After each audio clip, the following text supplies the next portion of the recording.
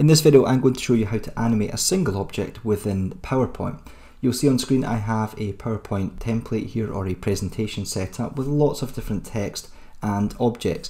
Every individual text piece or object can be animated, and you can also animate groups of text or objects, but I'm not going to cover that in this tutorial because it gets a little bit more advanced than I want to get.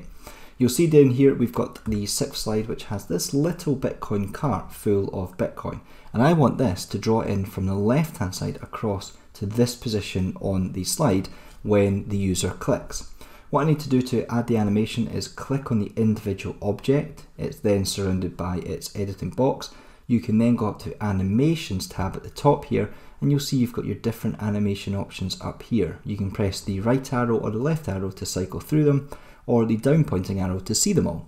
In this case, I think the animation that would work really well for this is under the basic group is fly in, and you'll see when I click on it, it now animates the object, but it's bringing it from the bottom of the slide up to the midpoint. What I want to do instead is I want to animate it from left to right. So all I need to do now is go to Effect Options and choose From Left. It now draws it in from the left to this point here. The final thing to do, because it's quite quick, is to change the duration up here, and I'm going to increase that to about 1 second. I can then click on Preview again on the left hand side, and you'll see it draws it in nice and slowly.